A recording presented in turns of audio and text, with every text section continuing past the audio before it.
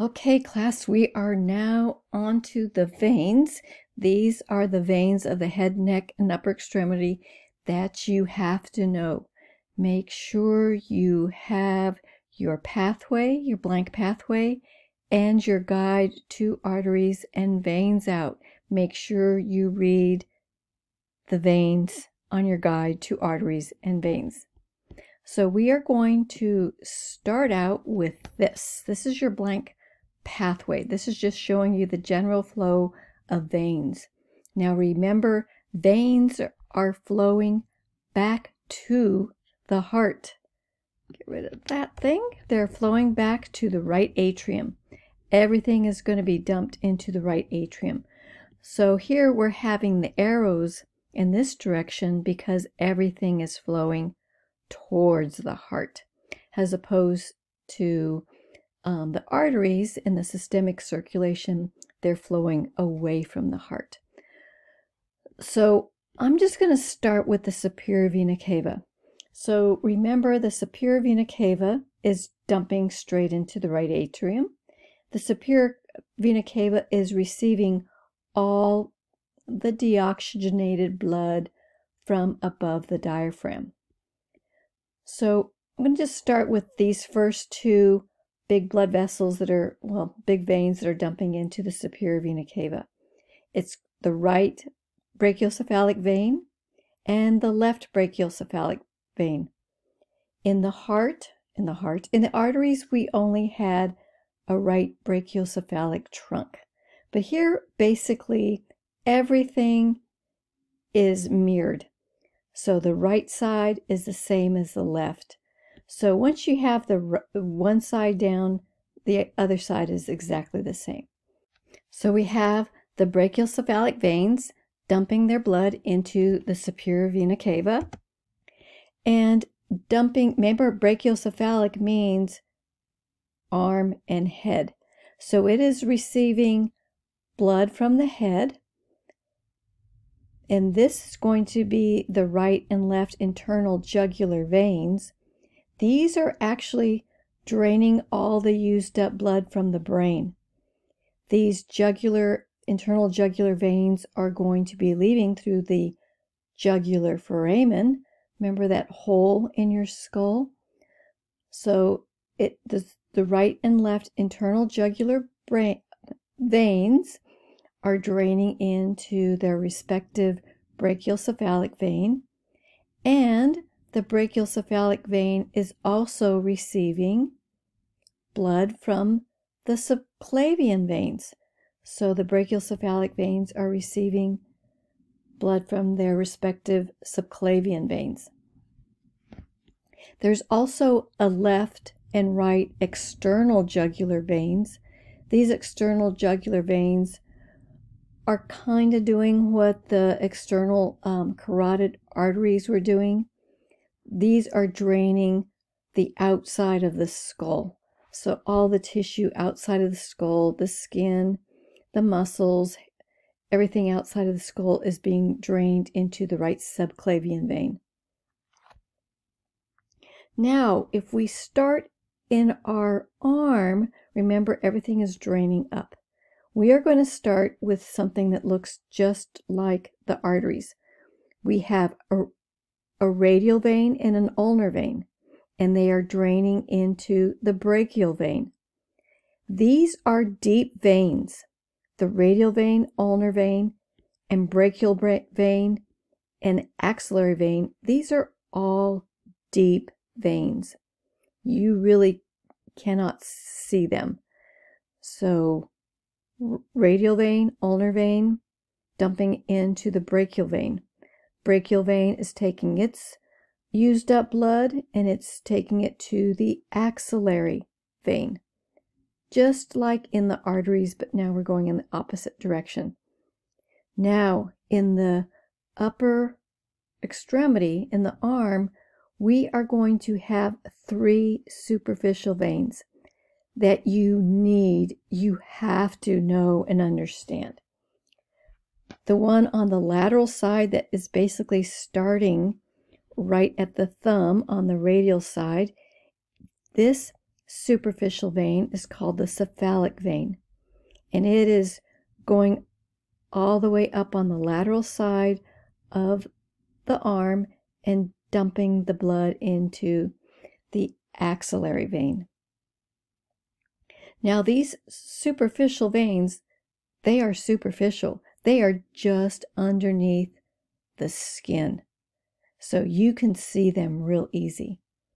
And then we have the basilic vein, which is draining the medial side of the extremity, and it's taking its used up blood to the brachial vein. Now, when we say something's draining, we just mean it is taking up the used up blood and taking it to somewhere else. So cephalic vein on the lateral side, basically from the thumb, and it goes all the way up to the axillary vein. The basilic vein on the medial side, going all the way up to the brachial vein. They are connected. This is right at the antecubital fossa, right at the elbow, the antecubital fossa. They are connected by the median cubital vein. Now, this median cubital vein is going to be important clinically too, because this is basically where you are drawing patients' blood from, this median cubital vein. So let's have a look at what these all look like. So here's the torso model. I just wanted to start with this, just so you can see it. Here is the superior vena cava, right? Superior vena cava. Here is the left brachial cephalic vein, the right brachial cephalic vein. Remember, you have left and right brachial cephalic veins. Here is the internal jugular vein. Internal jugular vein. They are not showing you the external jugular veins out here. External jugulars would be out here. This is the subclavian. Subclavian right here. So on this is on your actual worksheet. Here is the superior vena cava. This area right here is the right brachial cephalic vein, and here's the left brachial cephalic vein. So you'll notice the right brachial cephalic vein is pretty short. Short, left brachial cephalic is long. And here is the internal jugular veins, and here are the subclavian veins right here. Pretty easy, right?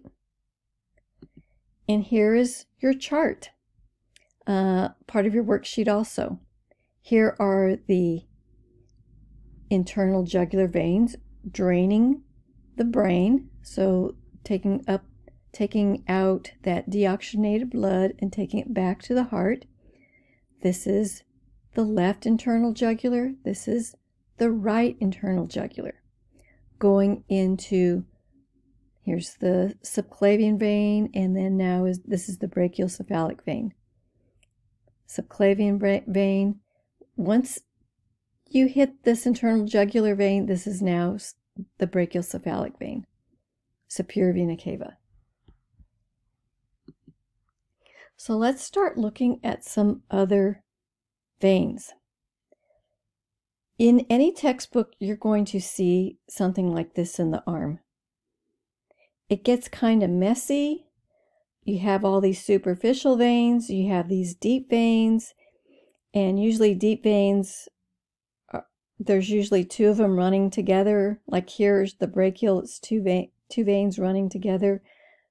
So what I did is I drew this guy, who is a simplified version of this, and let's see if you can follow it.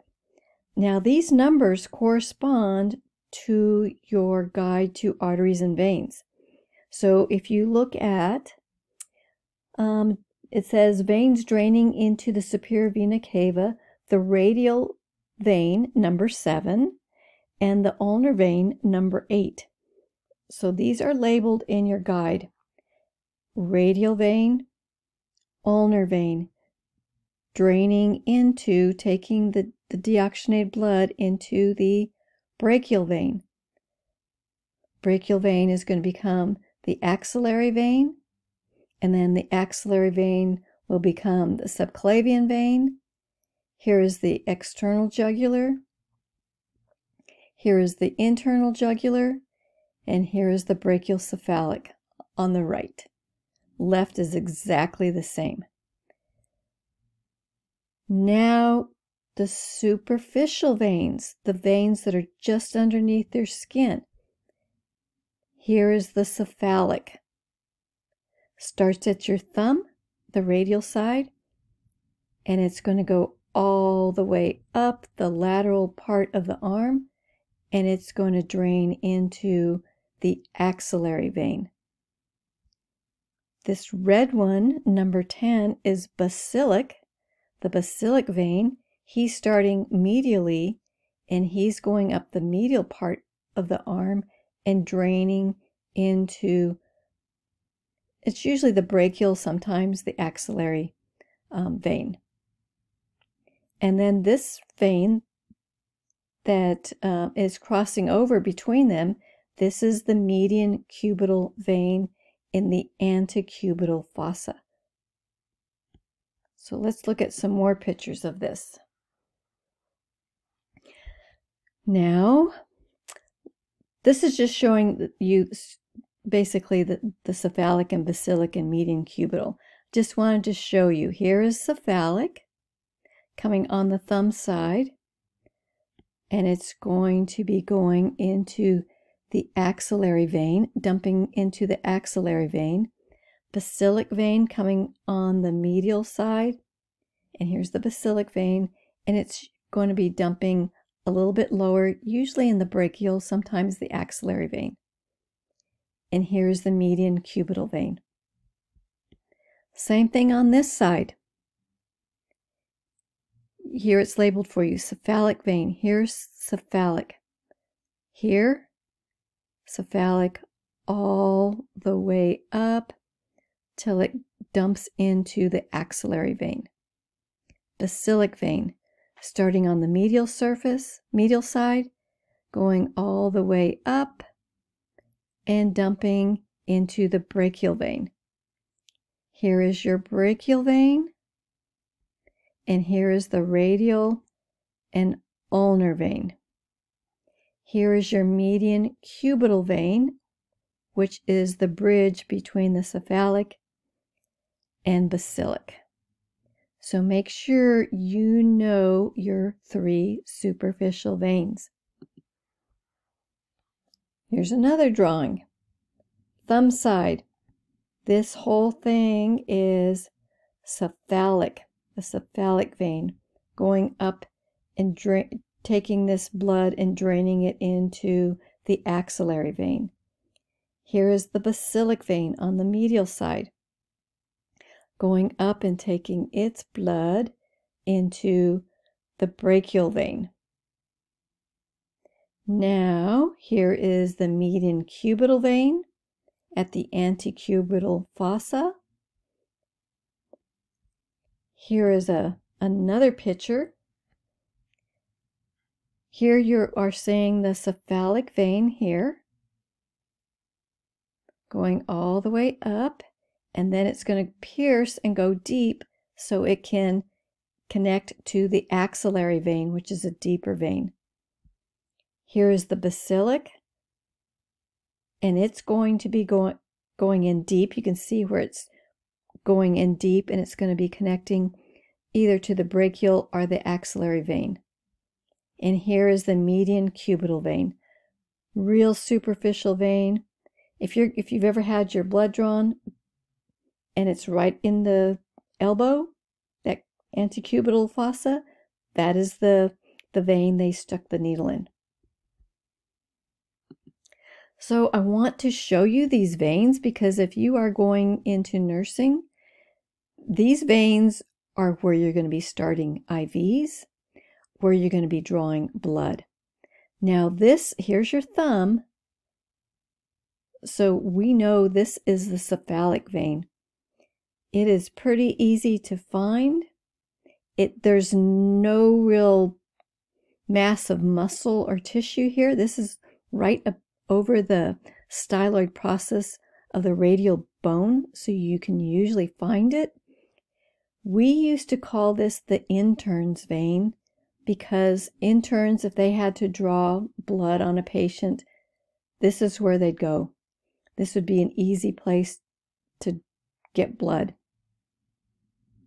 You can also start an IV here. This is a good place to start an IV. Easy to find. These veins on the dorsum of your hand, these are all superficial veins too. I'm sure if you look at the dorsum of your hand, you are going to see these veins. Everybody's vein pattern is different in here, and you can start IVs and you can draw blood in here too. Where you do not want to put an IV would be in here. You could, but what's going to happen if the patient bends his or her elbow? It's going to stop whatever is in that IV going in. So unless you want to put this patient's arm on a board, and it's like a flat board that you have to tape down so they can't move their elbow, don't be putting IVs where there's going to be bends. So don't put an IV there. So that's it for the veins of the head, neck, and upper extremity. Make sure you understand those and you can see this flow. You can visualize this flow with your charts and your diagrams. So next vein video will be on the abdominal veins and the lower extremity.